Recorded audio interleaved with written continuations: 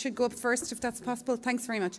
So just to let you know, if you were here this morning and I couldn't find the clicker, there's a big white sticker here that says clicker, clicker, clicker. So now there's no way I can't see the big green button, yeah? So you're very welcome to the business session this afternoon. I'm starting very, very much on time because we have 45 minutes, which is not a long time, but we would like to give a lot of time afterwards. And of course, there's the poster session and the reception that you'd all like to go to the output session, which comes on at 4:45 and transitions straight through. So we will be quick. The clicker is here. Does it work? Yes.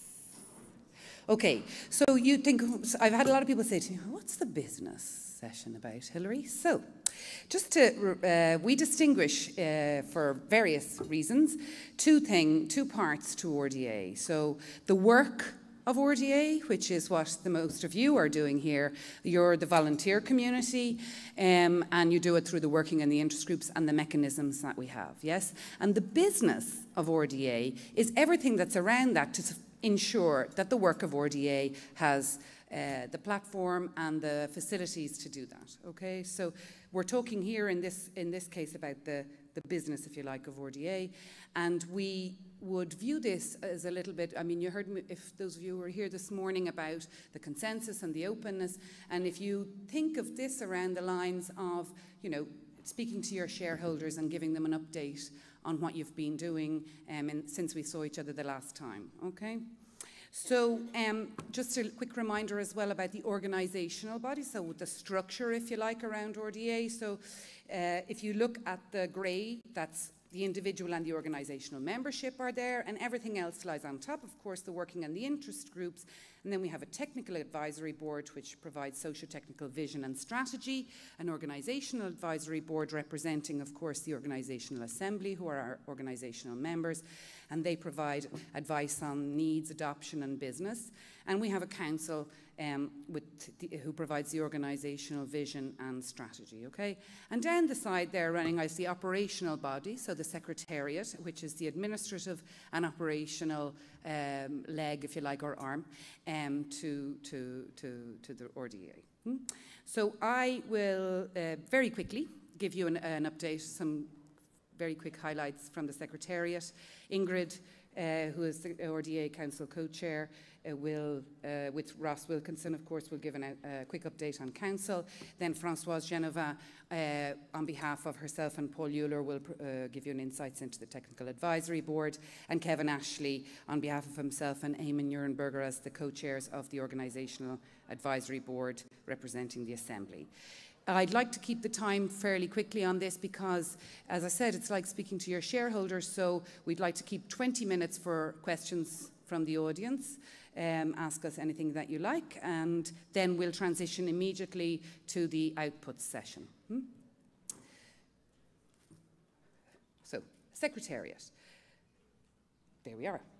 There are quite a number of lovely faces and pictures there. So just to let you know, these are all the wonderful people who work on the RDA Secretariat from all over Europe, America and Australia. And they all, you can see them there, but it's very hard to see their titles and things. But they all have very specific skills, very specific roles on the Secretariat and provide humongous support. One of the things that they're doing at the moment is focusing very much in the Secretariat is on the adoption. And this kind of summarises very briefly the current strategy from the Secretariat about adoption. So there are three aims: to enhance the findability and the intelligibility of the outputs, supporting adoption through education and training, and monitoring adoption stories and impact. And I talked a lot about impact this morning. It is essential. We're 6 years here, we've got these 30 outputs. We have many, many adoption cases and stories, and we want very much to try and capture them and turn them into also impactful stories and measures for ourselves, but also for you. How are they doing that? Well, here at the plenary, you see they have two BOFs running. So I've given you the times, the rooms, and the days. So please, if you're able to attend, we'd be very grateful if you did give your insights. There are webinars and trainings that are being organised and will continue to run. And then there's a whole Share Your Adoption Stories activity going on. There's a poster session and many things about that. What I would like to say to you is, in the next session, there's going to be, and this is a run against the clock, a 20-minute presentation of the 30 outputs that we have, in a nutshell, by Anthony Juni, that the task force have put together. And I've heard it, and I really like it, and I really hope. I think it's wonderful to see it all together, so please stay on and listen to that. One brief thing, you know, we have a code of conduct policy in RDA, and we have a process, and I wanted to highlight that it's important for a community of this size to have a code of conduct, and also for the physical, but the virtual and platform. So all the details are on the website. There are for 4 of us who are first points of contact, but you may approach anybody that you feel comfortable to do if you wish to report something. And indeed, you can see the process that's there on the website. So click on About, go to Code of Conduct, and everything is there for you. Very quickly about Finland, but I think I put the wrong slide in. There it is. So I wanted to give you a couple of highlights. You'll hear a lot about it on Friday or Thursday, but just to make sure in case any of you are leaving, the theme is Data Makes the Difference. By the way, we're so inundated with co-located events that we've actually already opened the call for co-located events, and it's open now, and you are very much invited to make your submissions to that until the 20th of May. It'll be a 3-day event this time, so this is 2.5, it's 3-day, and why? Because we're putting a half-day unconference component into the conference, which we feel is a very important component to get your ideas for future activities, maybe inside your RDA, maybe in other ways, okay? So check out the updates on it there, and you'll get the link to the co-located events from that. I think finally, this is my last very quick highlight. We have done a lot of work, Council has done a lot of work on the value of RDA for different stakeholders. If you go on the website, on the homepage, you'll see them there, the 7 that are available now. We would be they're living documents, by the way, and living pieces of work, so we're happy to update them if you have ideas. And also, we've already had a request for 2 or 3 others, and we'll be working on those again. And if you would like to contact me or any of my colleagues on the Secretariat, we all receive inquiries at rda-alliance.org, so please contact us then. And that's me for the Secretariat. I pass to Ingrid for Council. Thank you very much.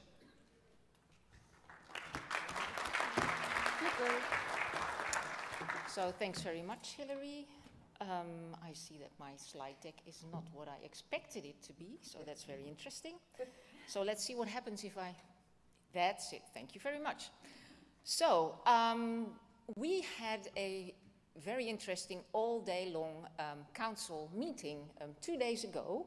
And here you see a nice picture of that meeting, because you will probably think that it was really a boring board meeting, but you can see that we had our moments of laughter here. I would like to highlight 3 of the elements that we discussed in that meeting. And the first one is future plans for plenaries. We have had 13 plenaries up till now, and the concept of those plenaries has been all more or less the same over the years. But of course, that concept is not carved in stone, and we think that the moment is right now to re-evaluate that format. Because we see that the community grows, the community changes, and also the world in which RDA is navigating is changing. So it looks like the right time to look again at the frequency of plenaries, but also at the structure of them, and see whether we can introduce new elements, etc., etc. We will also be thinking about the co-located events. We will be thinking about maybe giving more visibility to the regions. So this is one item on the agenda that we're going to dig in further. A second item that I would like to highlight is the regional engagement. And this is not a new topic, as you may know. We spent some time on that also in Botswana, We had a task force working on giving more structure to the engagement between RDA Global and the different regions. And the work of that task force, in which the regions were represented, led to a kind of framework document that is now being used in the negotiations and the discussions with the different regions to come to more structure and also to think about the mutual advantages for both sides. So this is ongoing work, and tomorrow we will again have a meeting of that task force. Final issue that I would like to highlight is the re-evaluation of membership. We think that is the right time to again look at the different membership categories that we have within RDA. And this is inspired on the one hand by the fact that we have this regional engagement movement that of course touches upon the organizational membership, because these organizations are of course in the different regions. So we need to look at that. But another incentive to look at this is of course the long-term sustainability of the RDA business. So what we plan to do is look again at the different membership categories, the individual memberships, the organizational memberships. We have affiliate members, and now we will soon also have regions in RDA. So how do we mix that in the right way? And community involvement here is very important, of course. So we will involve the community in, by consulting all of you about this, also, of course, the organizational assembly. And there is a strong involvement here of the organizational board. So this work is starting off and will be continued in the next month. And you see here on the screen, help wanted community input. I think for all of these items, also for the future form of plenaries, it's very important that we get your input. And we will work on ways to consult you online and offline for all of these topics. So, and then the final point that I like to touch upon is the council elections. You have heard already about that this morning, and you can also see it on the website. When you are a council member, you become a council member for 3 years, and there is one possibility to be re-elected, so the maximum time that you can serve is 6 years. And here you see the 9 council members that we have at present. But the time has come in this plenary for 3 of the council members to step down. And you can see them here. The first is Jean-Bernard Minster, and unfortunately he isn't here at this plenary. He has served on the board for 3 years. And then we have Fran Berman and Ross Wilkinson, who for my feeling have been here always, and that is really true because they were here even before RDA was really in place with its first plenary. They have served for 6 years, and it's really so that the seeds from which RDA has developed is a result of their collective minds. So I see them very much not as the founding fathers, but maybe as the founding parents of this organization. They really built it, and we have put them already in the spotlight, as you can see on the photographs here. But that was in a smaller context of council. So I would really like to ask all of you, I would like to ask Fran and Ross to stand up, and I would like all of you to give them a big hand for all the fantastic work that they have done.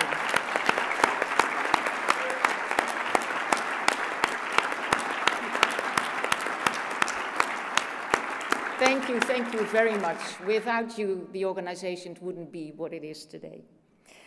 So that leaves 3 empty seats in council and big shoes to fill. But we had an excellent nomination committee that came up with a number of wonderful new candidates for council. And you see them here on the slide. Jill Ben from Australia, the University of Western Australia. Bob Hainish in the room here, whom most of you will probably know, who has been around for quite a long time, director of the Office of Data and Informatics at NIST in the US. And Mark Leggett, who was already here on stage this morning, Executive Director of Research Data Canada. So we would very much like to have your opinion on this slate. And what do you need to do to let us know that? It's quite simple. You need to go to the RDA website, and there you find a revolving banner on the home page. But before you click on that, you need to make sure that you are logged into the website. That's very important, because if you aren't, you get the information, but you can't vote. So first log in, then go to the website where you can find the elections and click on accept or reject. And I think that's all I wanted to say. Thank you very much. Thank you.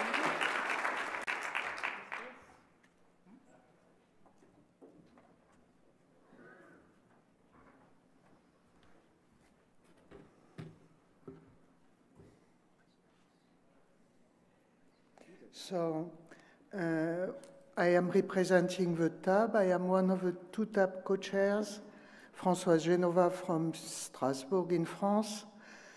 And we have a new co-chair in TAB, who is Paul Hullier, who is here from the USA. We have currently 14 members, and next time we will be 15 when there is the next election, because the Council has been wise enough to give us the possibility to have 3 more people on progressively on 3 years to do the numerous tasks we have to do. So we have new members who joined us at the end of last year, Christine Kirkpatrick, Isabelle Persey, Raed Sharif, Frankie Stevens, and Dimitris Koureas, who had already been with us for a few months and who was elected at that time.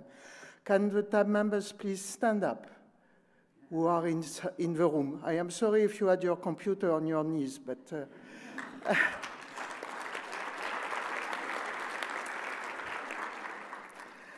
So, the activities, so it's only a very brief report on the activities. As the people who propose groups know, we evaluate group proposals, so we had a burst linked to the fact that we had a plenary, which is good, and we evaluated 6 groups. 1 of them is accepted, and the others are working again on their case statements, and I guess we will see them again soon with updated case statements.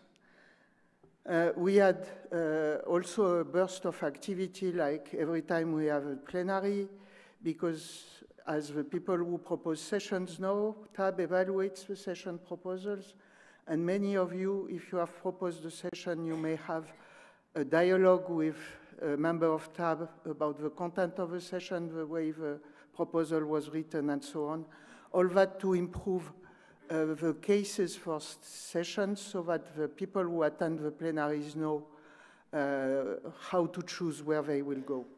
So thank you very much to everybody for their willingness to cooperate to do that, to improve everything for the sake of the community. Andrew Traylor, who was our outgoing chair, has now the task to schedule the session. He did that the last time also. And so we do the first scheduling of all these parallel sessions, and then the Secretariat is doing the scheduling management after the chairs, the session proposers are aware of when they get their sessions. Andrew has also prepared with his both hats on TAB and OAB the pathways which are being tested this time to help you to choose the sessions you will attend. We have been discussing a lot around the unconference concept, and so we will see what happens on Friday and on Thursday, sorry, and we will debrief the day after. And we also had to choose the topics for the TAB chair meeting. So we are doing evaluations, but we are also doing liaison with groups and with the community. So we have the new members of the TAB have got their share of the liaison, and they will probably get more soon, because we want to help them to get in touch faster with the community than waiting for people to leave TAB. So you may have, if you are a chair of a group, you may see your liaison changing, but it's for this reason. And we also want to clarify the status of working groups, which are older than they should be, and see what happens to them, and to help them to choose their new status. We had a good TAB chair meeting yesterday, discussion around the life cycle of groups, around success stories, and we also got summary of outputs, adoption activities. You will see more during the 2 BOFs. And there is also a task force on the web. I think everybody has things to say about the RDA web, and there are people who are working hard to improve it. So there is a task force on that. If you want to know what we do on a regular basis, we have a monthly activity report, which is posted below on the bottom of the tab public page. So you can see what we do. It's updated every month with what we have done the month before. So what we will do until next plenary, we will beginning by debriefing this plenary. We begin on Sunday, but of course it will last for longer than that. We will update the liaison. We will continue to evaluate group proposals. There are many BOFs, and I hope there will be group proposals coming out of the BOFs. So we will see, crossing fingers, and hoping you will do the work, as usual. We will be involved in the discussions about the possible evolution of the plenaries. We will, as usual, work on improving processes and documentation. First, we understand we have to document how to close a group. This is a result of the discussion yesterday with the chairs, and again, working on the old working groups. There are questions we will certainly discuss on the impacts of the RDA. There are many aspects to that which are listed on the slide. And also the West Task Force is working on classification of groups, and we will have to have a look at this and to understand how to use it at best. Thank you.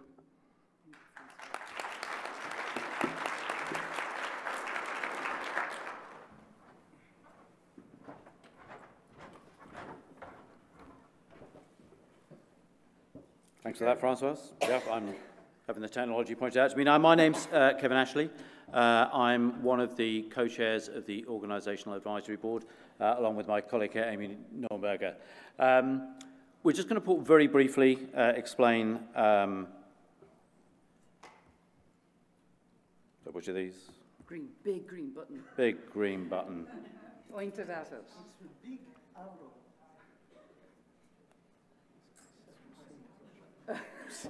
Maybe it needs my magic touch? I think it does. No.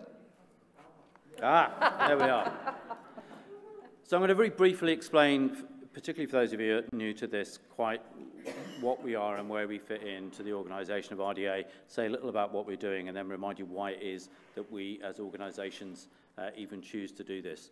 So Amy and I are co-chairs of this thing called the Organisational Advisory Board. It means we get the chance to work with individuals like this. Some of these names will be familiar to many of you. And we're one of the bodies, as a result of that, the co-chairs get a seat on RDA Council. We get the chance to shape and to input the strategy and the tactics of what RDA does.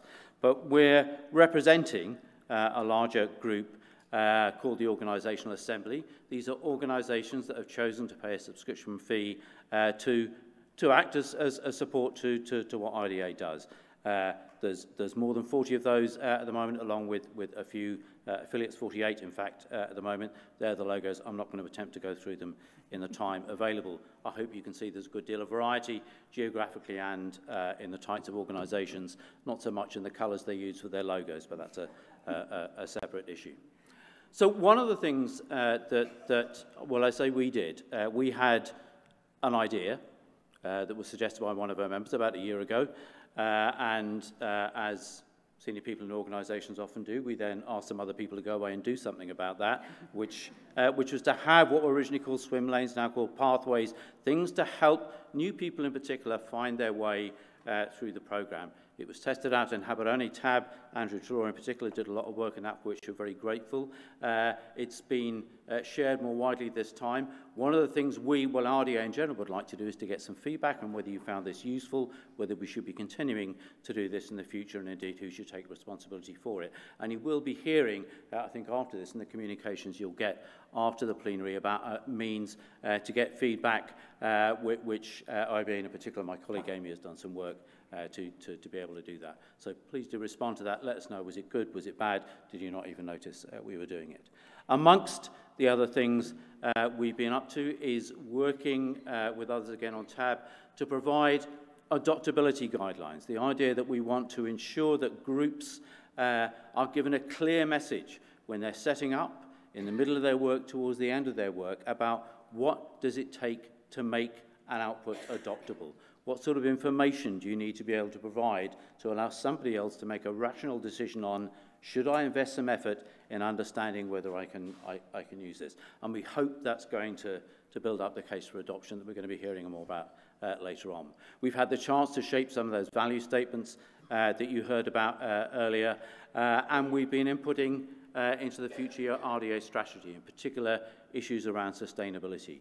We care about that. We as organisations primarily decided to subscribe to this because as organisations it's good for us that something like RDA exists. It helps us do our own jobs better, and therefore we want that organisation to be able to continue, either in the same way or in different ways. And although we do get these benefits that I've talked about and access to counsel, primarily I think most of us will want to pay that fees even without that, just because RDA helps us do our jobs better. That's all. We'll be around to take any questions that anyone has if you have them later on. Thank you.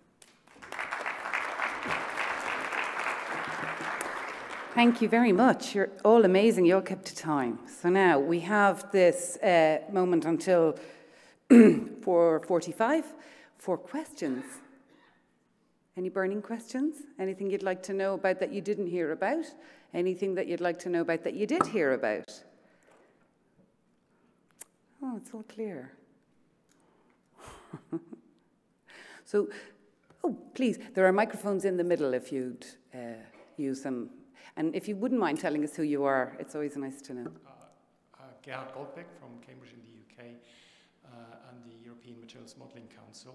I'm interested in your sustainability discussions and whether you can share anything further, how you can sustain the organisation in the medium to longer term. Mm-hmm. Who would will I answer that? So it's a very complex question, but so part of the sustainability strategy is what Ingrid mentioned before about regional engagement, because the Research Data Alliance is funded, regionally, so in the US, and then there's a central part. Clearly so there are a couple of different pieces of work going on. There's the discussions and the negotiations with the regional, if you like, partners and the future there. The regional engagement, which by the way is openly available in one of the groups. So if you look for under the coordination groups on the website, you'll see we have a framework there on what regional engagement could look like, and there are some, figures and things like that. Obviously, that's one of the major strategies. Also, to understand how regions who are not currently involved in a significant way could become involved and become closer engaged with us. I think that the regional engagement, if I could say this, is if you see the member statistics, if any of you have seen them on where we are, it's very clear that the Northern Hemisphere is much more represented. And that's because there have been big programs there. So we would like to support and hope that that could happen also in other regions around the world. So that's really where the regional engagement focus is. And then obviously the organizational membership is a very important form of income as well for the Alliance. Would any of you like to add to that, or is that a succinct question? A little. I mean, I think in various discussions, there's no green button there. There's no switch. In various discussions, there have been different analogies used. I think what RDA has been that it's a child that's now grown into a young adult, or that earlier we were trying to essentially nurture what was a startup that's now grown to something sustainable. And all of these, I think, just point to the fact that the structures, the support structures, the financial models you may need to set up in those early stages of the child or the startup or whatever aren't necessarily appropriate in the long term. And that's the type of thinking we're trying to give to say it's not that what we had in the past was wrong, it was right for what we did, and indeed it's given us what we have now, but to reconsider which of those things need to continue and which don't. And things like what membership means and what membership models are part of that, as well as looking at diversifying sources of funding and also thinking what infrastructure the organisation itself needs in order to support the type of activities that we want.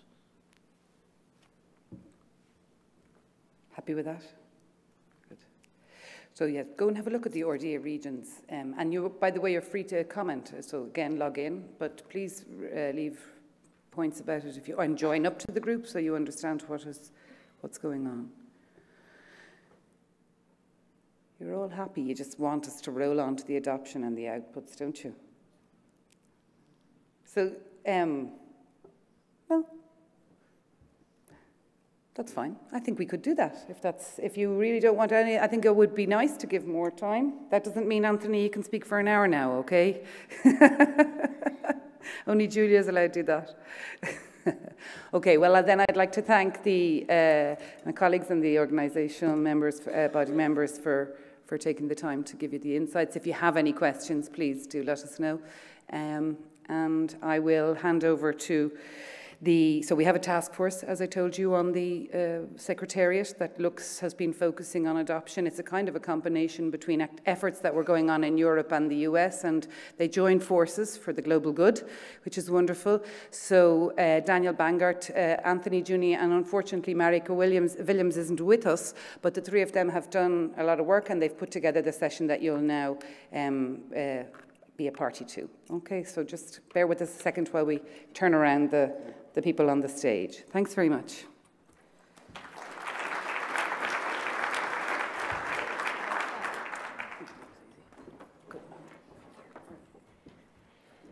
All right.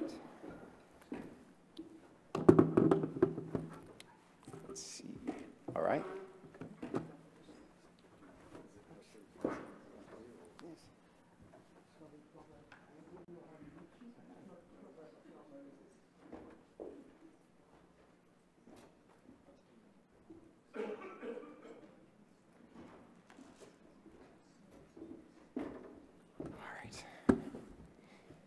So, evening, everyone. As Hillary said, there's a lot of information to cover. So the aim today is to introduce you to a number of the outputs that we have within the RDA and how they can be implemented across the research data lifecycle. As Hillary mentioned, this work is certainly a team effort within the Secretariat. I'd certainly like to give a note to Daniel Banger and Marika Williams, who couldn't be here. But please, if you see any of us around, grab our elbow, ask us questions. We would love to talk to you all day about the outputs and what we're doing within the Secretariat and how they could be applicable within your own work, but I'll do my best to get through these really quickly. So, green button. It works. Okay, so again, I'm going to offer a brief overview of the RDA outputs. This will be pretty high level, and then the aim would be to we'll have a panel moderated by Daniel with working group co-chairs and adopters, which they'll bounce off one another, describing their protocols and processes for implementing the output, how the output came to be, and describe some of the benefits and lessons learned throughout that implementation process. Also, we'll describe some ongoing Secretariat activities which you can engage in here during the plenary, within those BOFs and within the webinar, and also online for those that are joining us by GoToMeeting. And then we'd really love to hear your questions and answers. That's the whole plan of being here at a plenary, is to engage with you all. So please don't hesitate. There's mics here. We'd love to hear from you. So let's revisit again what our mission is as an organization. We build the social and technical bridges that enable open data sharing. So in order to enable social and technical, those outputs have to bridge multiple epistemic, cultural, cognitive, domain, and infrastructure and data settings. And so within the infrastructure and data side, those outputs address issues surrounding data discovery, provenance, reuse, and interconnection, issues of scale, governing and maintaining infrastructure, and data access and interoperability. But then think about the people and social and cultural practices that are actually working with that data. You think about issues of preservation and stewardship, improving the usefulness of data, data sharing culture in general, education and training to build that capacity and knowledge for everybody that's working with that data, and then data security, legal interoperability, and compliance. So researchers and innovators openly share data across technologies, disciplines, and countries. This means, again, this has to be global, across domains, and it has to apply to multiple different epistemic ways of which you think about data. So, but much like you might have noticed already throughout your interactions with people here within the community, this is not solely the job of individual researchers. This work in this way in which we think about outputs is applicable to, say, lawyers, individuals working within the publishing space, governors and policy practitioners. All of you and we all have the responsibility to understand how these best practices, recommendations, and outputs can be implemented within our own spaces. You all have the power to advocate for them in your own unique ways. So my aim here is to try and communicate that to you so that you can leave with some of that knowledge of how this could fit into your own workflow. So, going back to workflow, we've talked about who might be involved in this and sort of the overall why, the mission and vision. Now let's talk about what we aim to implement and how we aim to implement it. So that means we'll implement it at individual spaces of this research workflow. So the aim today is I'll offer you some insights into data management outputs that can be implemented within that data management space, processes that can be implemented within data collection protocols, ways in which you can enhance the description of your own data, ways in which you can identify, store, and preserve your data, as well as ways in which we've created outputs and recommendations for the dissemination, publishing, linking, and finding of data, as well as some of those social recommendations and best practices for policy, legal compliance, and capacity building. So let's start with data management. Exposing data management plans.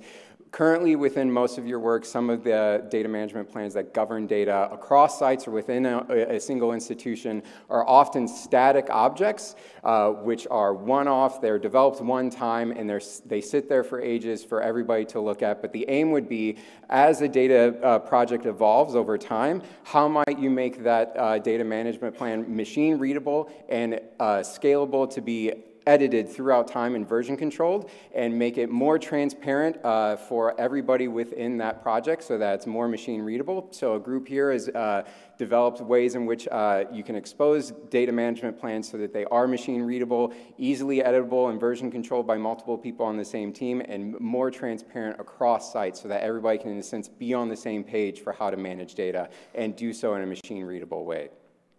Now, that seems like a relatively high bar, but we have outputs here that are really low bar and easy to use, and a very easy entry barrier for use. One of those that has been very widely adopted and translated in over 11 languages is the 23 things for librarians. So this, as you can see, is not in English, but it's been translated multiple times, as I mentioned, into 11 different languages. And one thing that is really just a quick and easy way to get librarians involved. Many of you in this room might yourselves be librarians. I feel lucky every time I get to interact with a librarian and learn from you. You are incredibly valuable in this space and incredibly valuable to this organization, and outputs like these are certainly representative of that value and impact of that work.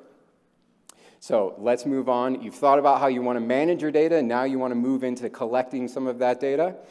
Now, another very low entry bar for a quick and easy output that's pretty relatively easy to use is the 11 quick tips for finding data. So what are the ways in which you should start thinking about discovering new data, searching for data, querying data? This output offers a very quick and low bar for ways in which and recommendations for thinking about finding data. Again, start where you're comfortable, grow from there, and then you might find outputs that can be applicable at later stages of your research workflow. Now, one of those might be the scalable dynamic data citation output. This has been adopted by multiple institutions in multiple spaces, from the Deep Carbon Observatory to paleobiology to electronic health records.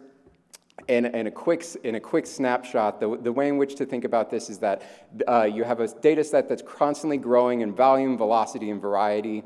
If a researcher wants to query that at a particular time and point and create a data set, they want to make sure that they can take a quick snapshot and make sure that that time and space in which that data was created is citable. So this allows you to run a query against an involving data set, create a DOI for that query itself, create a DOI for the data itself, and then create some very clean metadata that you can use in that citation. So whenever you go and publish your research project as a result of that, that is based on that data that you use within your analyses, you can then turn that over to another researcher who can use that query ID, use that query DOI, or use that data DOI, quickly execute it, re-execute it, reproduce the same data, and also have the option of making additional alterations and creating a new subset of data based upon that data citation that you shared in your publication. So if you'd like to learn more, there's some links here in the slides that give a bit more executive summary of how this output could be used. Now, you've collected some data. Now you need to actually describe that data in a bit more detail. One crucial element, which I'm certain all of you recognize, is the metadata standards that you use for describing your data. How do you know which metadata standard is applicable? How do you even begin touching on the experts that might know where what metadata is useful and applicable? The metadata directory is one tool in output that's useful for finding the metadata standard that's applicable, the elements that might be used to describe individual elements within your data, as well as ways in which you can crosswalk against metadata, cross metadata standards to improve the robustness of your data description. Now, within sensor data particularly, but across multiple different middle layers of high-performance computing, identifying the type and format of a data type is incredibly important in order to allow algorithms and middle layers of high-performance computing to activate efficiently and effectively. So it's really crucial to quickly identify the type of data that you might be pulling from a sensor, identify the form of sensor that might have created that data, and then continue to run it through a particular algorithm and have decisions based upon that data type. So the data type registry, there's a new version and a previous version. It's essentially a repository of data types that can be queried in a middle layer to allow for quick identification of a particular data type and the format and particular sensors that may have created that type of data.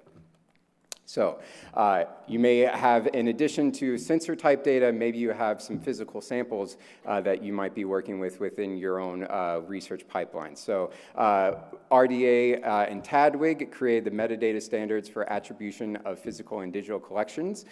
This quickly allows you to differentiate between the physical object, the digital object, the agents which work upon those digital and physical objects, and the processes that synthesize the digital object from that physical object relatively and identify those based upon this model. So it makes it easier to identify those different types of data, both the physical and the digital. So you now have some digital objects, you have some physical objects, you've described them, but now you need to build some persistent identifiers, store them, share them, and preserve them in some way. So as I mentioned those digital objects, one crucial thing is there's really no common core model to describe all digital objects that might reside within a repository, and the common core model that can scale and generalize to include the persistent identifier types that might identify those digital objects and the associated metadata. So the Data Foundation and Terminology Working Group conducted interviews of 120 experts and created 5 global reports and created this Data Foundation terminology model, which is a very high-level review of what might be the best way for organizing digital objects in order to improve interoperability and improve the distinguishability and findability based upon those persistent identifiers, the digital objects themselves, the metadata descriptions, and all of the context and state information within that. And this also enhances both the interoperability and the queryability of those findable digital objects. So another working group output that's upcoming is the PID kernel information, which is In addition to identifying the type of persistent identifiers that might identify those digital objects, the aim here within this output is to wrap within the persistent identifier some very base levels of metadata that make it easier to identify that particular persistent identifier and what other persistent identifiers might link to it, and in essence build in some metadata within that persistent identifier itself and link it to associated metadata and associated digital objects. So we've now identified our data. It's hopefully stored relatively well. We have our core model of all of our digital objects. Now what we aim to do is we want to make this more shareable, maybe link across other sources, and then improve the findability of all those digital objects across metadata repositories and other digital object repositories.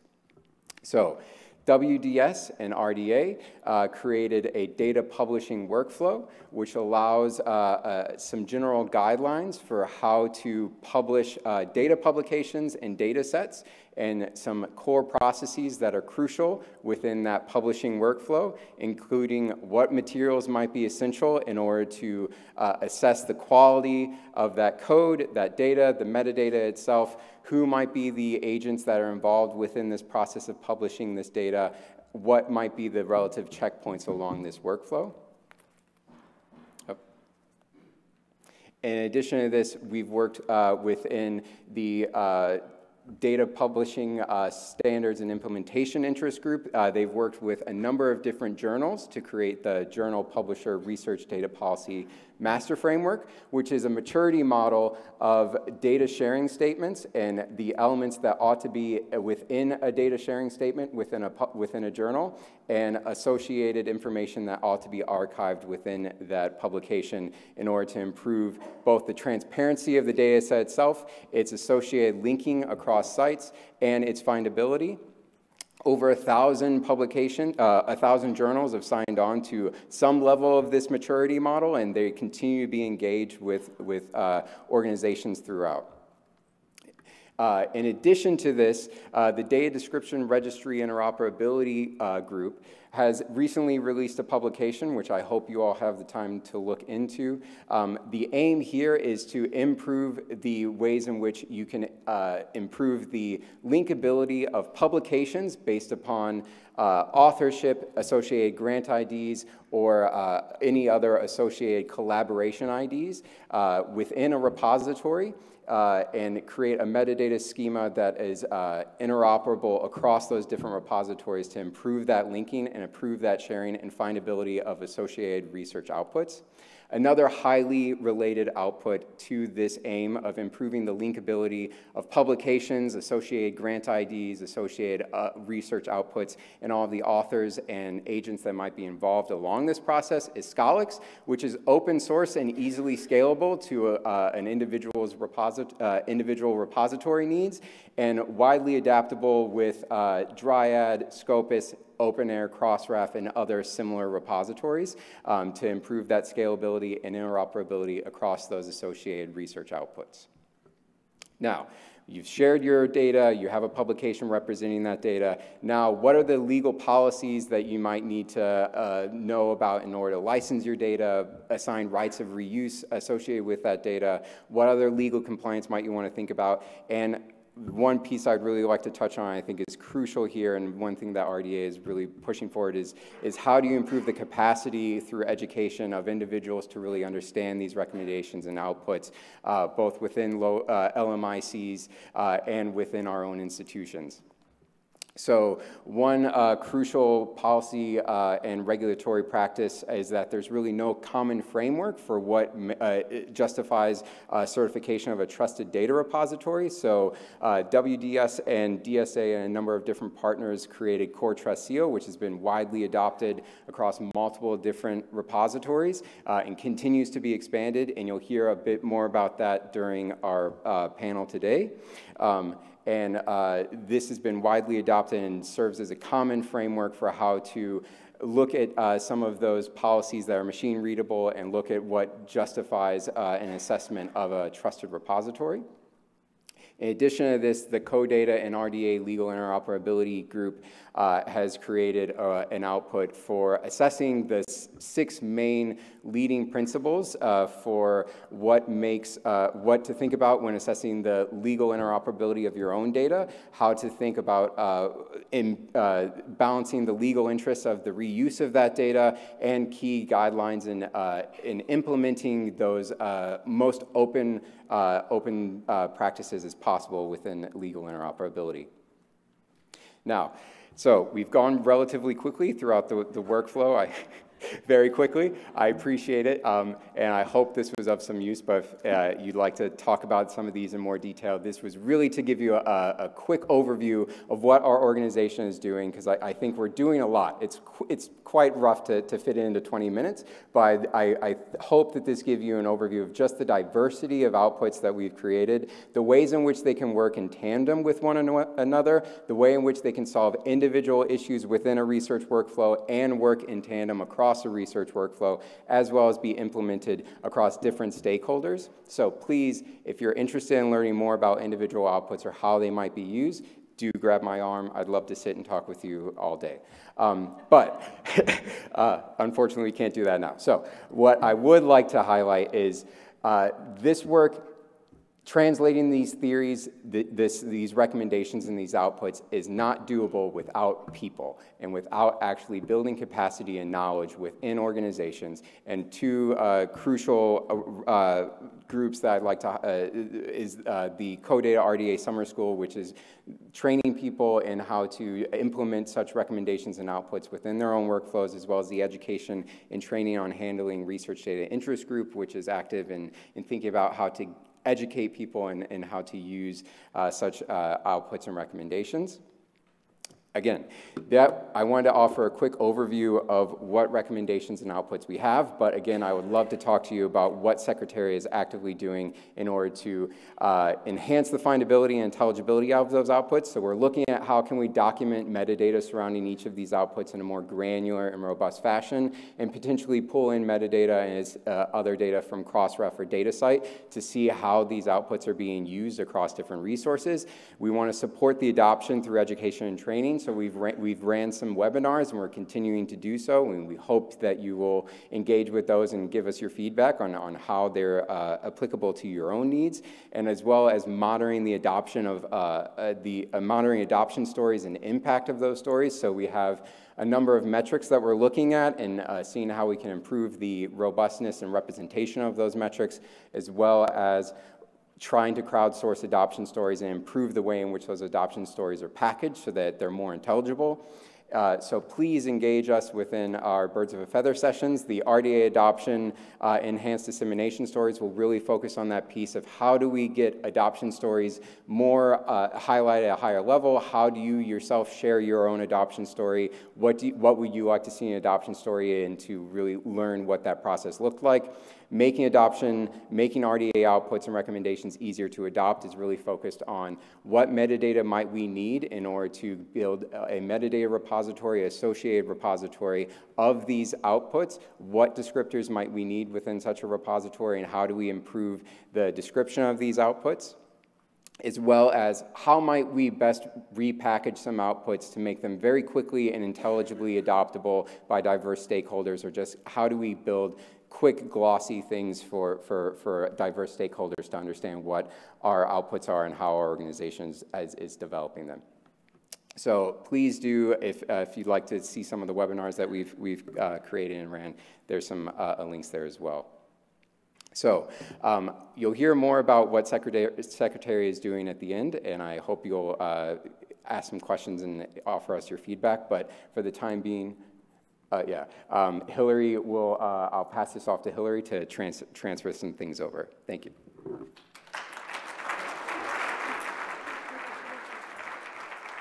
No, I don't want to say anything except I have to come back up and say that is just amazing. I think that he's our walking encyclopedia of the RDA outputs.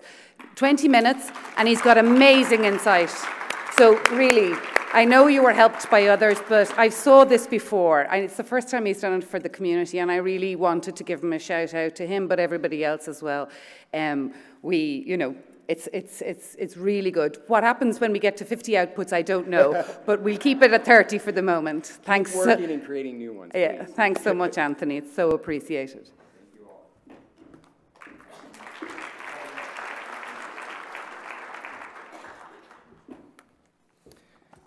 Thanks so much, Anthony. I'm Daniel Bangert. I'm based at the Göttingen State University Library, so thanks for the shout out to libraries, Anthony. I'd like to invite now a panel that we've asked to talk about their recent and upcoming outputs, and also to give adopters a chance to talk about their experience. So this will be more discussion-oriented, and we hope to take some questions from the floor as well. So could I invite the panelists to come up, please?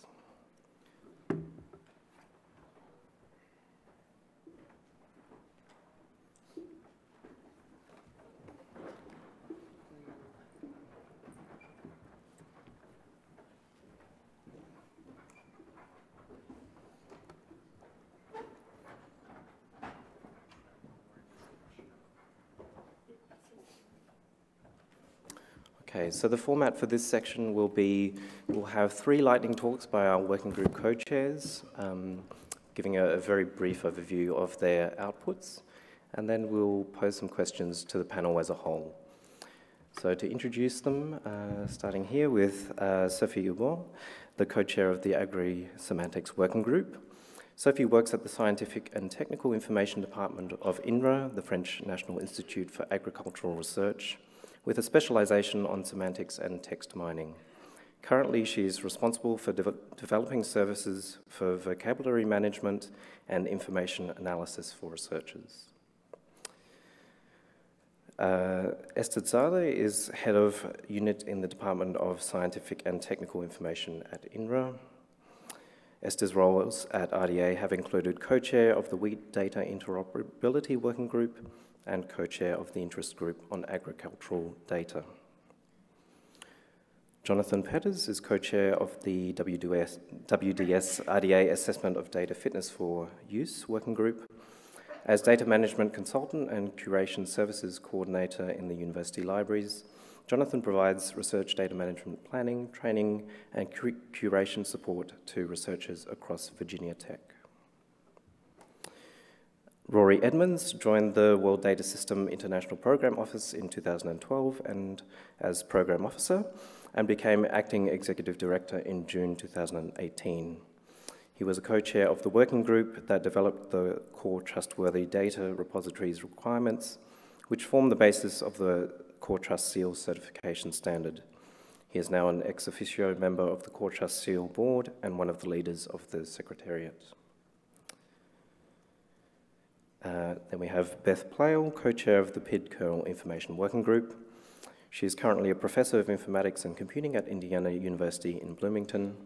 She's been on assignment since fall 2017 at the National Science Foundation, where she's working on open science. And we have Tobias Weigel, who is a computer scientist in the area of earth science data infrastructures at the German Climate Computing Center. He's involved in building digital services for data management and analytics for the Global Earth System Grid Federation, the European Data Infrastructure, and the European Open Science Cloud. Could we welcome our panelists and give them a hand?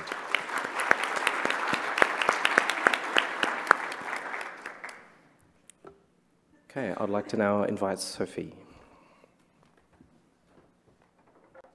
Thank you, Daniel. I'm going to present the outputs of the Agri-Semantics Working Group. So semantics is everywhere, and it's so natural when we speak, talk, and read or paint, but semantics is not accessible to machines, so we need to formally describe, for instance, how a rice plant is constituted, how it grows and interacts with its environment, how humans grow it, cook it, how it is processed by human body, and etc., etc. In order to efficiently search, process, analyze research data and information, we need to achieve semantic interoperability.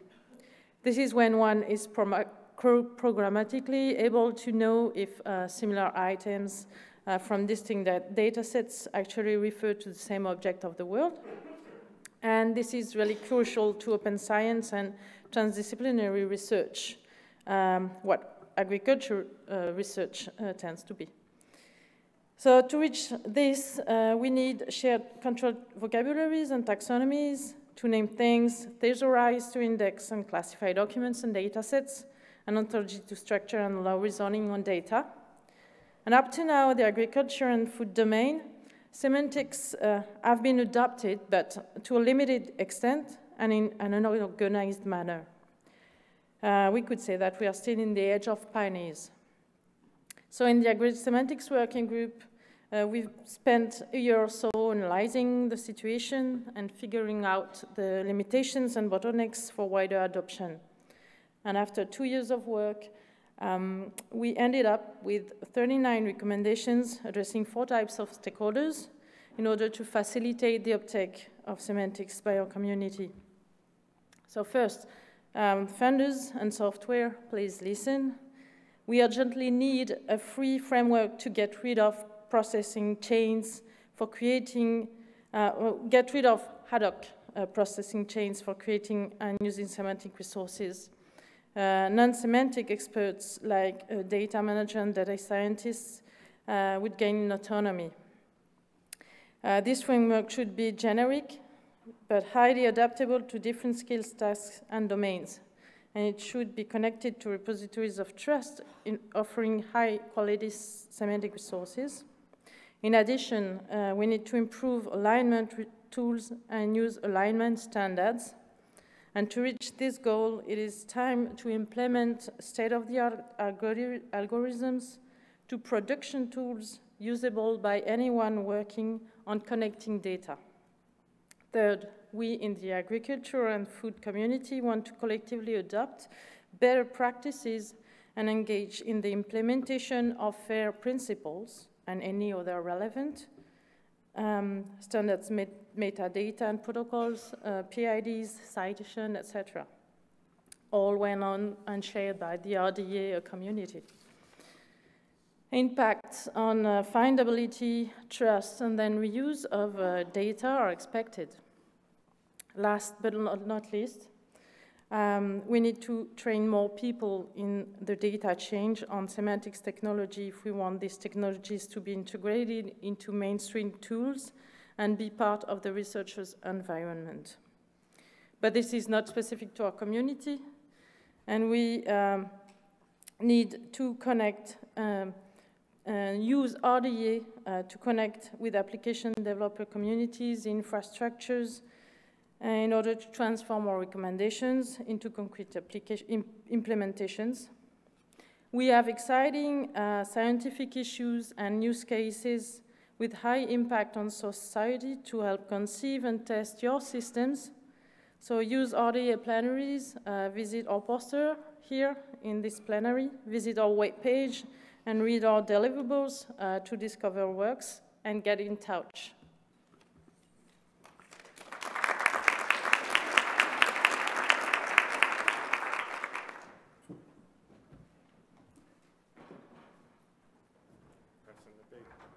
The big green button. That's the one.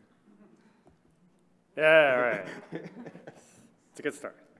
All right, so I'm Jonathan Betters, talking about the WDS RDA Assessment of Data Fits for Use Working Group and how we're wrapping up our work for that and the outputs that we have generated.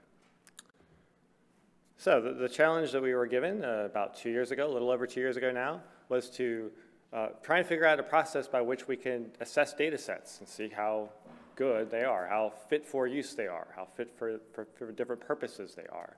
So the first step in doing this was to specify some criteria of data set reusability. What criteria might we be concerned about when we're trying to talk about data sets being fit for use?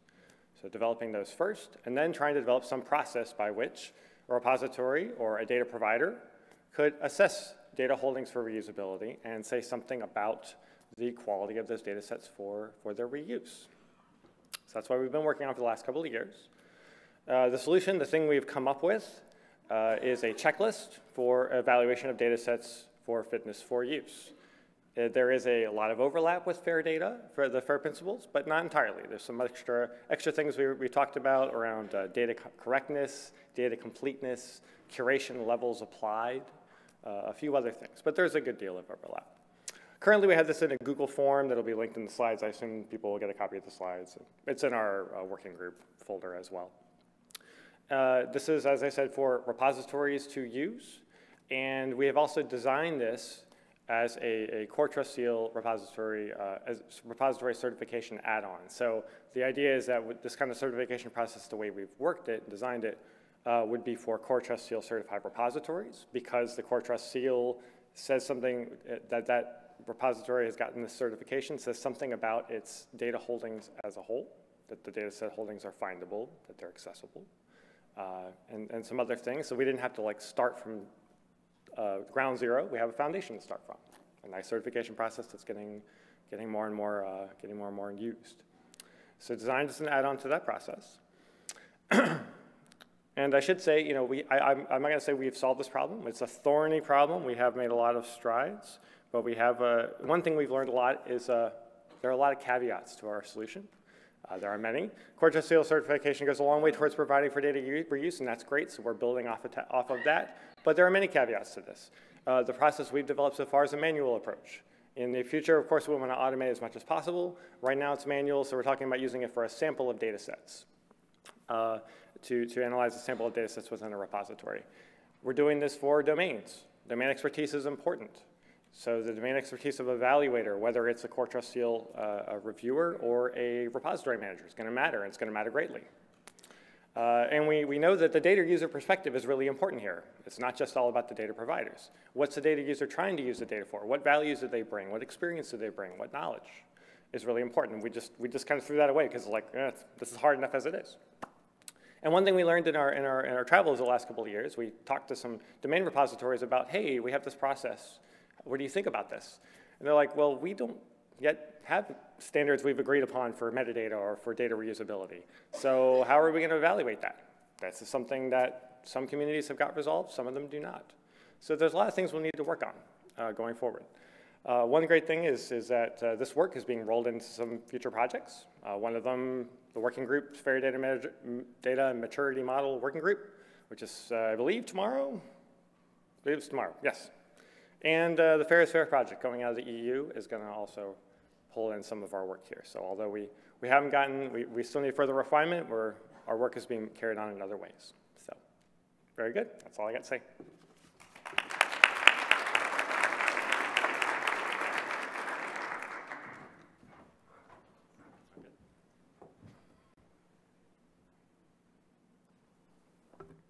The big one. All right, great. Hi, Beth Plaley. Discussing the PID kernel information working group. So we began fall 2016 with basically a 12-month plan on the notion that you could embed a tiny bit of metadata into a handle, and that metadata would travel with the handle and be accessible without having to go to something like a metadata repository. So when one resolved a handle, it takes you to, when you click on a handle in your browser or whatever, it will take you to a resolver, a local resolver, and that local resolver stores that small amount of metadata. So the first thing the group did is not divide into, but make sure we had represented in the room both the consumer perspective, those that are trying to find data, and the producer perspective, those that are having to get IDs, persistent IDs for their data, and we had that. We had good representation. We undertook for about 6 months the process of defining what these attributes might be, and Anthony's slide showed you a straw man of what these attributes, the small number of attributes, saying there are 12 attributes, would look like. We included information in there such as provenance, which is novel. Again, we were 6 months into the process. We had a 12-month timeline, and we realized that what we were lacking was a set of principles. So we spent the next 6 months developing a set of principles that underlie why something should be included in this small amount of metadata, the PID kernel information, and why it should not be. So I'll just read off a couple of these that should be descriptive enough. There's 7. The primary purpose of the PID kernel information record is to serve machine actionable services, not human people at browsers. The PID kernel information is non-authoritative, so in other words, the metadata has to reside somewhere else, so it's not going to be an authoritative source for metadata. The PID kernel information is stored directly at the resolving service and not referenced so as to make that information instantly available. And we made a principle on who, the record can be changed only by the data object owner or their delegate. So I think these principles, I think, are valuable. So again, 6 months on the strawman principle, 6 months on the 6 months on the strawman attribute and the strawman declaration of these 12 attributes, and 6 months on the principles. The recommendation reflects both of those. It also illustrates architectural considerations and demonstrates the use case. I think it's been a worthwhile exercise. I think it needs follow-on activity. Again, we made a 12-month commitment, and we were sticking with that 12-month commitment. I think we laid a groundwork for follow-on activity that I think could be rich. Thank you.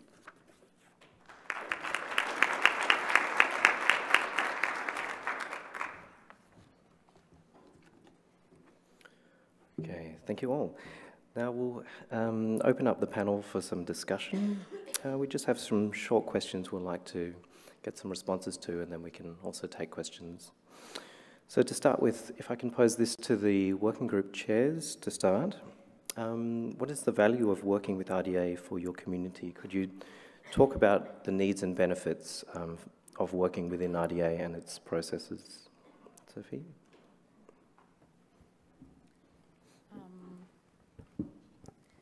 Yes, agricultural and food organizations are intensive users of IT and software, but their mission is not to develop them entirely. So we want to be involved in the development of those tools and infrastructures. And RDA really is truly an international arena to check for latest advancements, gain inspiration, and validate our ongoing approaches. Specifically for the agri-semantics working group, RDA allowed us to gather semantic experts and specialists of agriculture and food and have them discuss together, share ideas, and this was really interesting during plenary breakout sessions. And also to gather people with different profiles, IT researchers, policymakers, librarians, and so on. So we were able to investigate locally inside our community our difficulties and possible solutions. And now we are on the way to, we want to discuss this more globally, get out of our domain and enter into discussions with other disciplines and people who can offer solutions to us.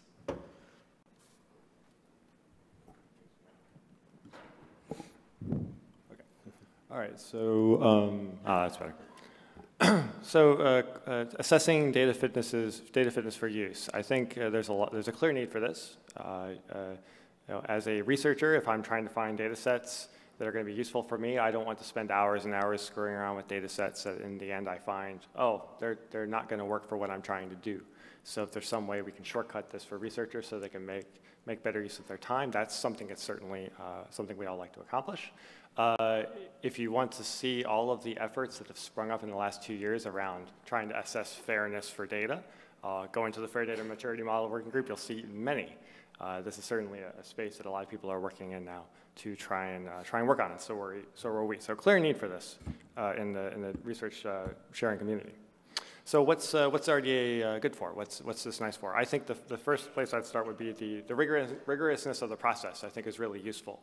There was a case statement that was put in and was undergone quite a bit of review. Having an external group of people look at this case statement and say, this is what we're going to try and accomplish in this amount of time, and having people ask detailed questions about, well, so how are you going to accomplish this? Is your scope relevant? Can you accomplish everything you're trying to do? Have you thought about these particular potential blind spots in what you're doing? I think this is a really useful process. Having some sort of accountability towards the deadline, whether it's 2 years or 12 months. This is a nice way to make sure things move along and progress as opposed to just talking about things. Having a public comment period after our recommendation, we're just completing drafting and hoping to have sent out for public comment soon, and having the ability for everybody to ask questions about it before it is finalized. I think these are all good parts of a process.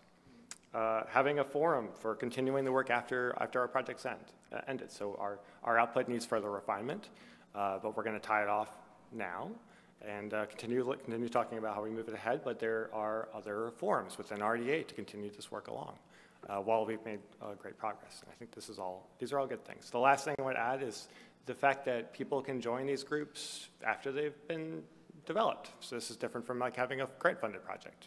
So I happened to join as an interested participant in this group after it was formed.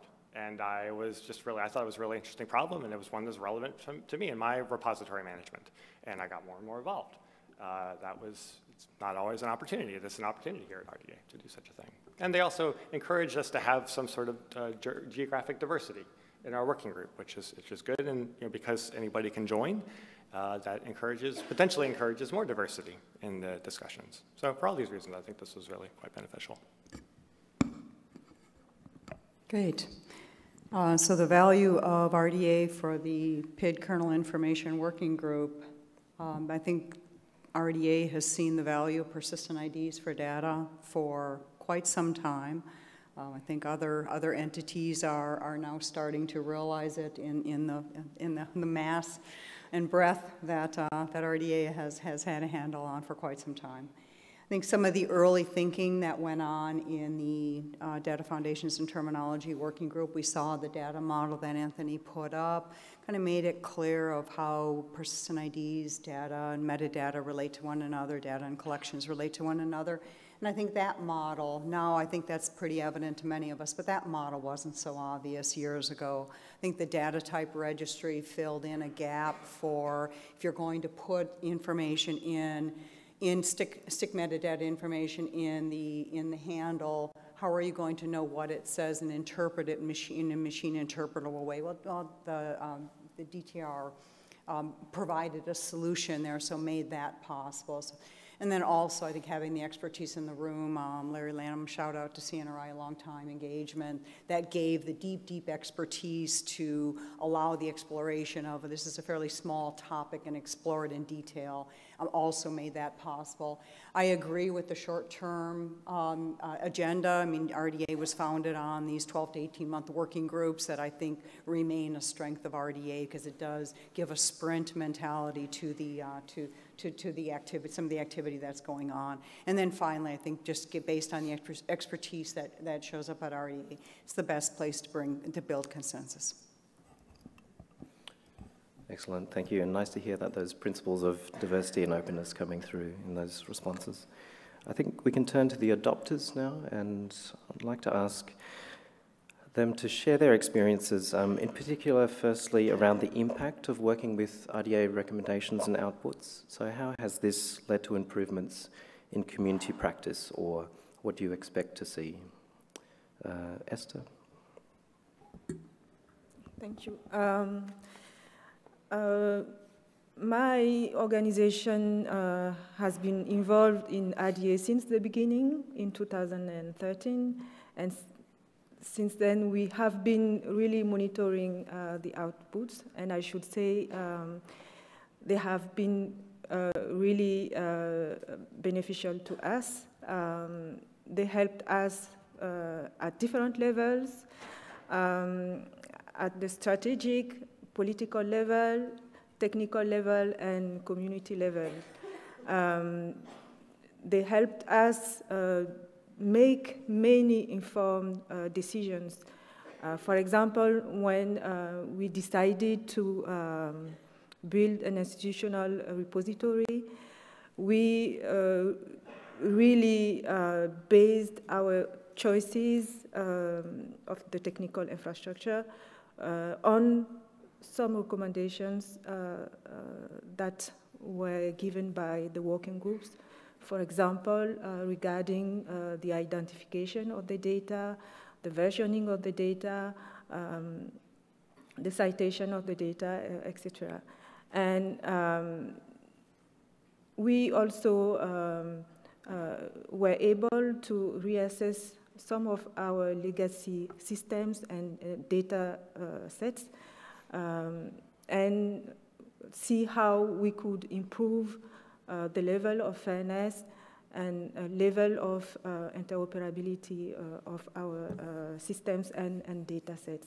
So really, I think RDA outputs are really guiding for us, and this is really useful at different levels. Okay, so I'd like to start actually by just thanking John and the other co-chairs of the working group and everybody else who was involved in the work for what they've done. I think it's great that they've spent the last 2 years toiling away on our behalf. So from a WDS standpoint, I think for us the largest benefit of working with RDA recommendations is really you guys in the room, the people listening at home, the 8,000 members of RDA in the 140 countries. It's the fact that the RDA recommendations are community driven. There's a recognized need within the community experts create a solution. This is community reviewed and community endorsed. And that means when we as WDS go and take it out to our community, it means it's much easier to persuade them that this is something that they probably need and is useful to them. I mean, if this room and everybody else within RDA doesn't like something, you hear about it. So it's, you know, it's not so a difficult sell in reality. And in this case, I mean, it's obvious from everything John said that the outputs of the current working group are not yet fully complete. But when they are, and when they're further developed, we do expect that they will be adopted by the Core Trust Seal. And the Core Trust Seal is from an RDA output, and a highly successful RDA output, I personally would say. So it's going to build on and strengthen that.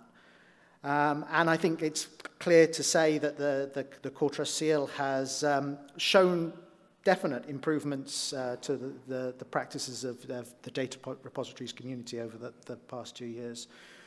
The addition of this work, as John has already kind of said, will really help assess the fairness of data within trustworthy data repositories. The idea of fairness was still really in its infancy, I think, when this work was starting, but now we can see the momentum that's built. So I think it's great that this can be built in, and it's also good that in doing so, it's expected to highlight some of the connections between the concept of a trustworthy data repository and the fairness of the data within that repository, which I think there's some slight confusion within the community at the moment, and it would be nice to help clarify that, I think, with these kind of measures. So I think I'll leave it there. So thinking about the impact that the PID kernel information working group, the discussions in it, and now the final recommendation has had in our community, I think it's easiest to just think about where we were before all of this work started. So if I think back to that point, which was about 2 years ago, as with all of the other groups, there was a general awareness of what you could do with persistent identifiers and the concept of digital objects. There were some early services, things were being put in place, but there was, compared to today, by far not this kind of deep understanding of what could be the potential of that and what it really means to implement different services. So particularly these principles that the working group has come up with have basically put something there for us to look towards and say, look, this is something that can guide us, where before there was basically nothing. So we would have had to come up with all of these discussions that the group did all by ourselves. And this is by far something we shouldn't have done just within our disciplinary standpoint. I think it would have looked much different, not as well thought through if compared to the different perspectives that were represented in the working group. And I also think it helped us to have this discussion at an organization as RDA with also some kind of formal backing, also to convince the different stakeholders in the community to invest in something and build new services. Because this is something that I remember particularly discussing with representatives of users, with representatives of the data infrastructure, and saying, look, here is something that a group at the RDA has come up with. This is something we can build on top of. And this has clearly made it easier and a bit faster just to get these new services in place that are now using kernel information. So this is what I think is one of the key values of having that formal backing and of having these wide discussions that can only happen in an RDA working group. Excellent, thank you. And I think the clear theme there is around agreement and support and consensus building. And a final question from me then. Could you talk about the challenges perhaps that you experienced in adopting RDA outputs? And a final piece of advice you would give to potential adopters. Esther. The challenges for us, what we experienced were different depending on the level on which we wanted to implement the recommendations. At the technical level, I can say it's quite easy. But let's say at the community level, it's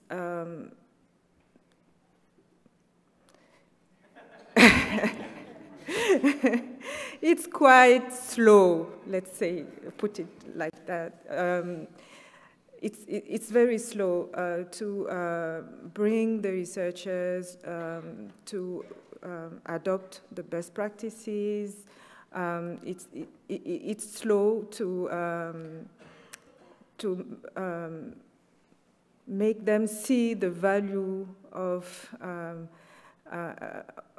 adopting and changing sometimes the habits. We try, I think all the working groups try to take into account the practices and the habits of the scientific community, but still adopting the recommendations demands some effort, and not everyone is ready to do this effort. So from our experience, adopting the technical part at an institutional level was quite easy. Adopting the social part, changing the practices at the community level is really hard and slow. But we try to go step by step and find some volunteers and champions to demonstrate the added value of the recommendations and the best practices. And I can say that we can see some encouraging results. Starting from last year, we really noticed more general adoption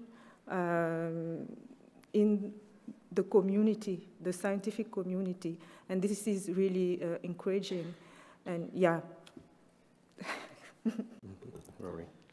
Okay, so basically, let me start by saying that it's really quite incredible what is achieved by most RDA working groups in an 18-month time frame. That 18-month time frame they're given. I mean, it's even getting to a recommendation or output in that time is phenomenal, and it's a great achievement.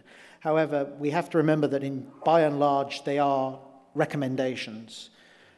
One should not expect a complete solution tailored to one's needs.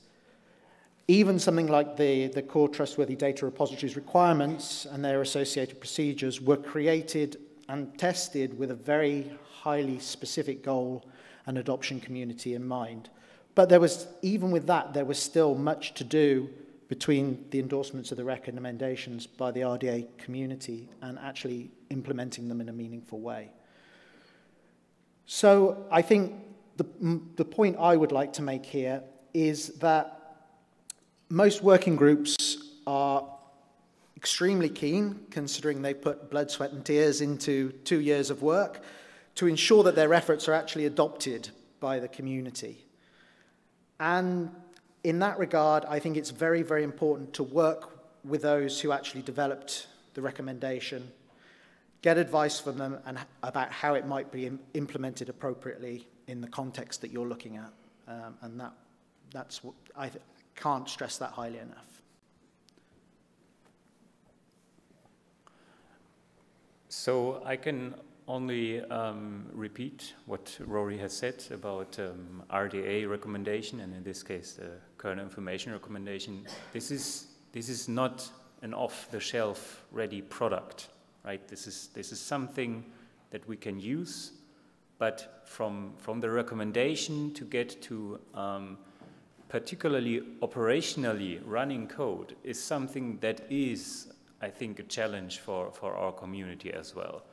And I think I don't say this to criticize the work of RDA and of this working group in some form. It's just what you can expect from such a diverse 18-month time frame in which you do innovative work, but it would be also unrealistic to expect such an off-the-shelf product that you could just plug in and it works.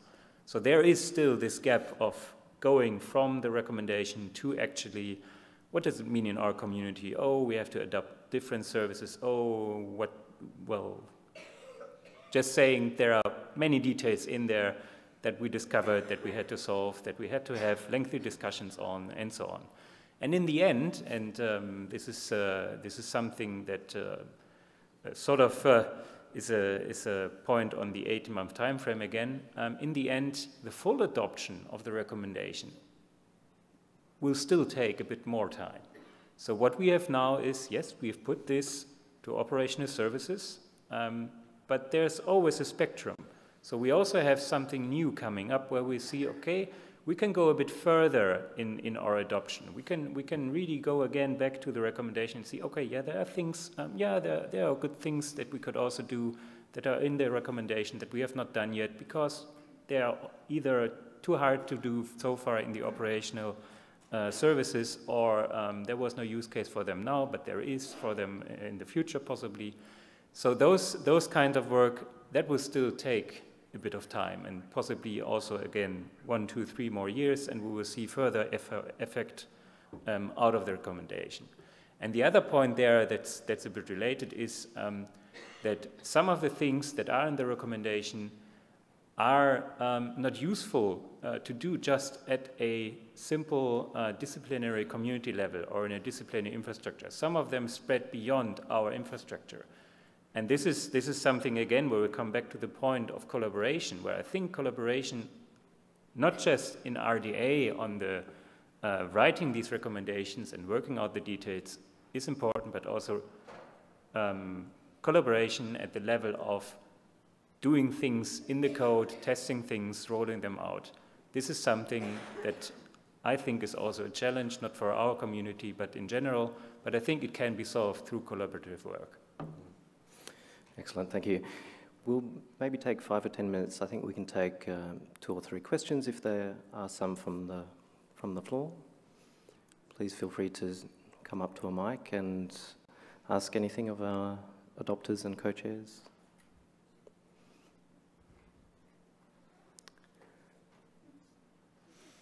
We know there's alcohol on the way. Okay, Leslie, maybe? All right, don't hate me for this. Okay, one of the things we know and that we get from the adoption is sometimes they don't work out for the purpose that you think they're going to or what you had in mind. Have any of you encountered that? And if you have, do you feed that back to RDA to say, you know, this was great, what we thought we would need, it's not what we need, and here's why. Here's what I thought it would do. And it doesn't have to be on one of the ones that you just spoke about. Anyone like to take that? I'll shoot. This may be a miss, but it's something actually I've talked to Rory about with regard to the core trust seal requirements. So it's not that I'm at Virginia Tech and running an institutional repository. So that's a repository that takes all comers, all data formats, all disciplinary data, and we've run this, use the core trust seal requirements as an internal assessment for our repository. You know, not doing it as a certification, but how well is our repository doing and where does it need to improve? And something that I learned as I was doing this was they have this concept in core trust seal land called designated community, that the repository is for some particular designated community. Well, that doesn't quite fit with an institutional repository. So something I learned as I was going through it. Now, is this something I've passed off to RDA? The answer is no. I've talked to Rory about it, and actually something that maybe we'll talk about in the future about how the certification process might be expanded to generalist repositories. But we spent a little while trying to figure out how are we going to respond to these questions. Are they applicable to our repository? What should we do? Let me just add, not really add, but let me add a tangential point there. But if I'm not mistaken, recommendations are not living documents. So if there is maturation that comes, it comes in the form of a new recommendation. But the people that work on RDA could comment on that. We can, Anthony? Oh. So you can create like a maintenance stage in the Mike, Anthony. Thank you. Yes, from my understanding, it is that it goes through an approval process given a unique identifier is now a relative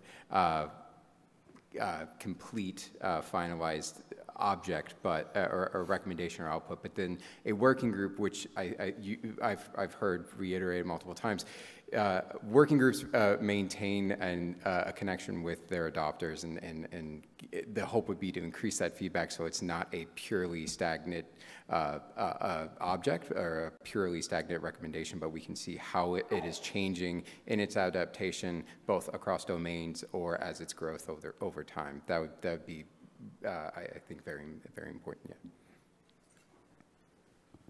Yeah. Maybe I can add a sort of connected point.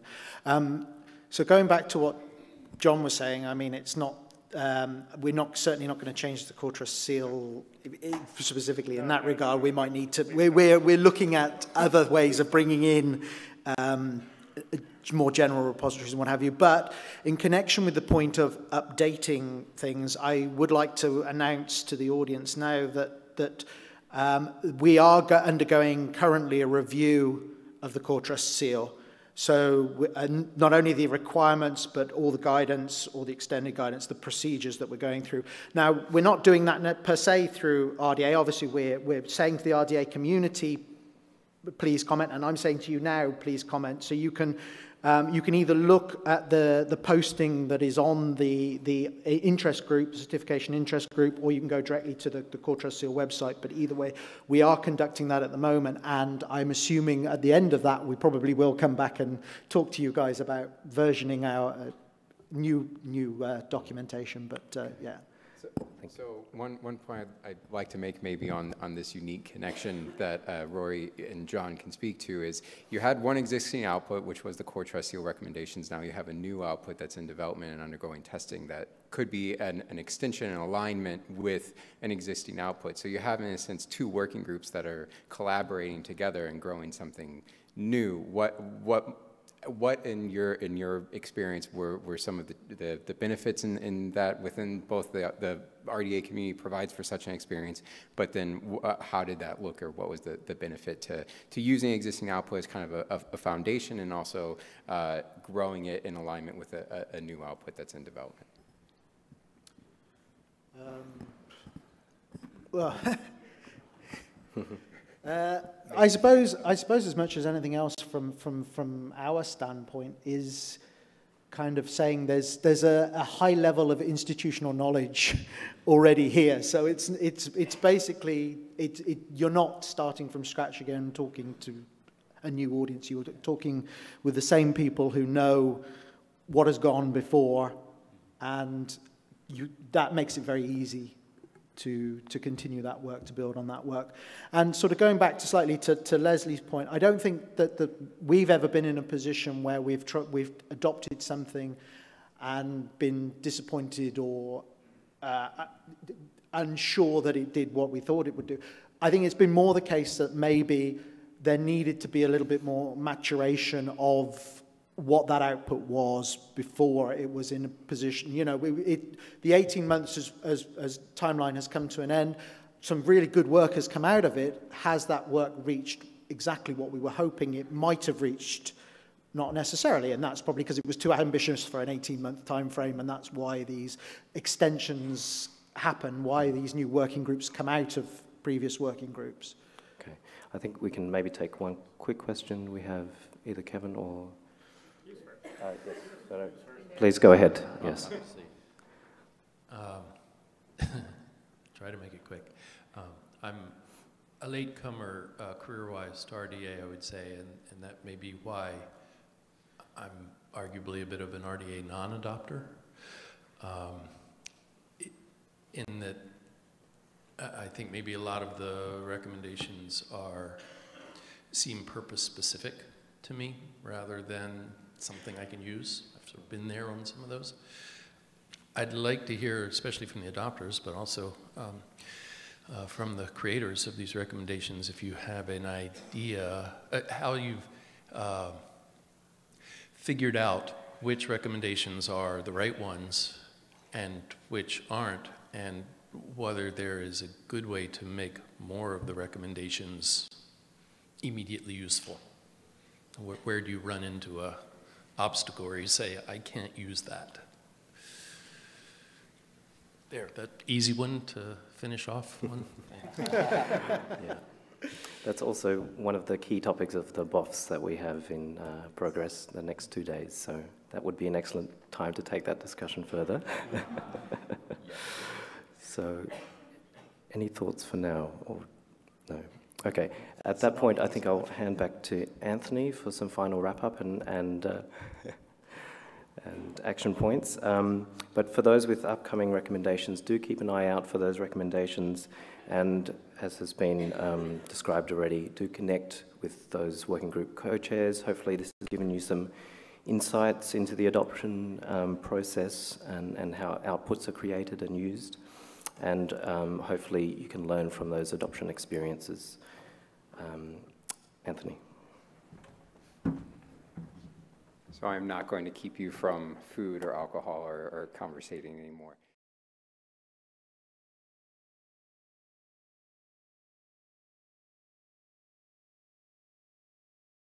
Would love to work with you on. So that is one of the main things that I myself am interested in. How can we improve packaging things to make them more intelligible and make them easier to adopt?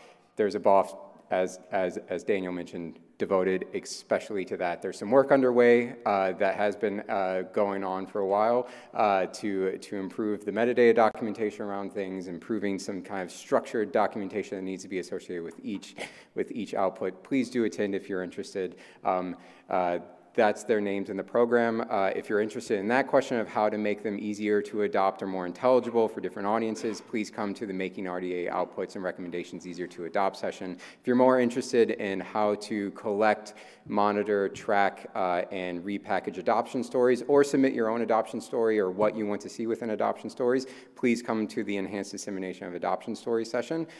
We would love to hear your feedback. There are some formal structures to the BOSS, but we would love to hear some of your input and insights there. I'm going to go back if that's possible. Yes.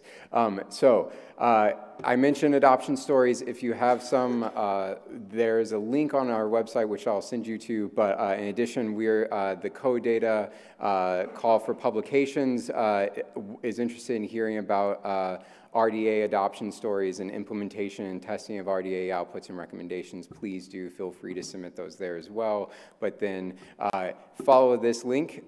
This will have everything that you might be interested in learning more about adoption. So you can read existing adoption stories. You can submit your own using a structured web form.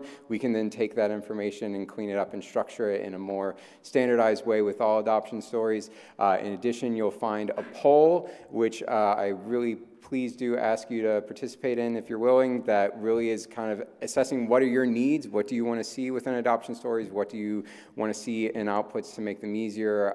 Please do feel free to take that poll if you have time.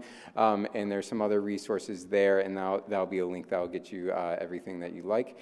And at that point, just to mention, there was a there is a video as well. So there's a quick video that kind of outlines our strategy. We wanted to show it today, but I think you can tell there's a lot fit into one time. So there's a video as well that you can share with your friends, colleagues, Twitter. It's a quick overview of what we're doing as a strategy and what we're doing within Secretariat. So please do take a look at that as well for another mode of interacting, another medium of expressing these ideas. Is that all right? And please, you now move to posters and food and drink, and I think we're done. Thank you.